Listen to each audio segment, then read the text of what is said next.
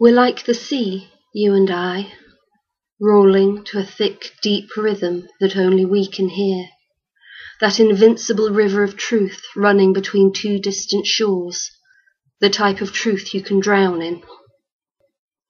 Some nights, that's exactly what happens, dragged beneath the surface of my own consciousness, pulled under by the crocodile teeth of my own lies, ready for that final death roll. I wake, sweat-drenched and sour in my own scent, afraid that I will never be able to rise again, back to the cool oxygen that my body craves. That's the thing about cravings. Some things you crave because without them your flesh would die. You need to breathe, to eat, to drink. But other things, you need them just as much. But in needing them, you're killing yourself. You never understood that, did you? You never quite got it. And now it's too late. Every day of our lives I tried to explain it to you, tried to show you, make you aware. At first I thought you hadn't noticed. I really was that subtle. Pouring your champagne before mine, helping you into your coat as we left the restaurant. Would I have noticed? Probably not. But as time went by, I started to suspect. I knew you better than that, see? To me, you're like crackle glass. There's nothing transparent about you. If you were ordinary, I could look straight through you and know all there is to know. I could see our future on the other side of you. I could look you over and look away. But you're not. Your clarity changes with the light. Those thick fractures within you, they fascinate the eye. I could gaze at you for a lifetime and never see the complete picture. It takes a complicated person to be that beautiful. It takes intelligence to break itself upon the jarred rocks of self-realization and denial. That's how I knew that you were choosing not to acknowledge me. You were fully aware of my craving, yet you chose to overlook it. You chose to withdraw into the facetious playroom of childhood innocence. You chose to be stupid, blind, and dumb. And every part of me wanted you more for that. I couldn't help what happened that night. The fairy lights twinkled as bright as stars around the garden trellis. Your husband and his fat, porky guests, quaffing port like pigs in a mud hole, drunk on their own fine taste and sense of self-worth. I watched you smile, like a string of pearls strung around a pauper, that fake, false way that I watched you cultivate over 20 years of marriage. I missed the girl in you. I missed the part that was real, that was genuine. Where did she go?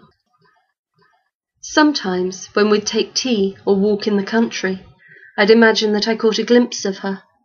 For a moment she would return, as if from some far-flung adventure to the outer shores of existence.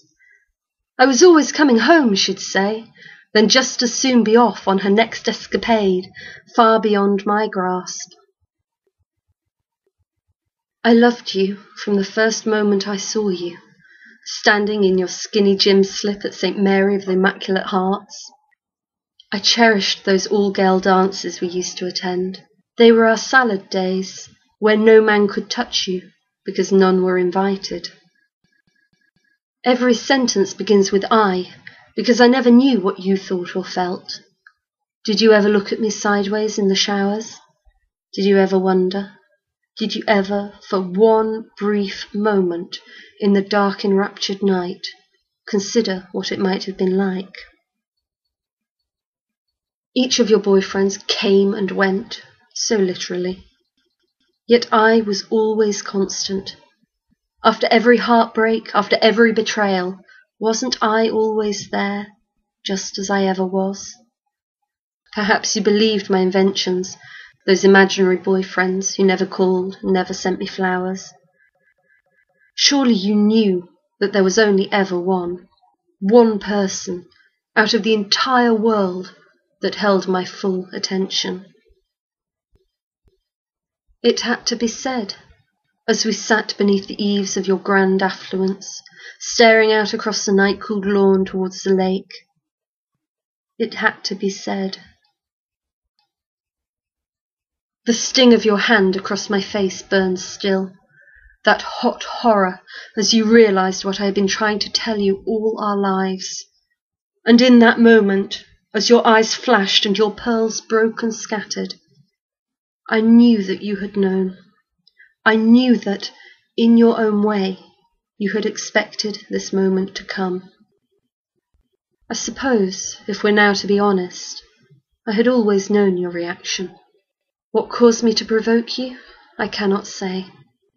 The empty look of your ghoul-guzzling guests, your husband's hollow laugh, the sheer plasticity of it all, the faintest recognition in the depths of my soul that there could be another life behind this one, something real, something meaningful.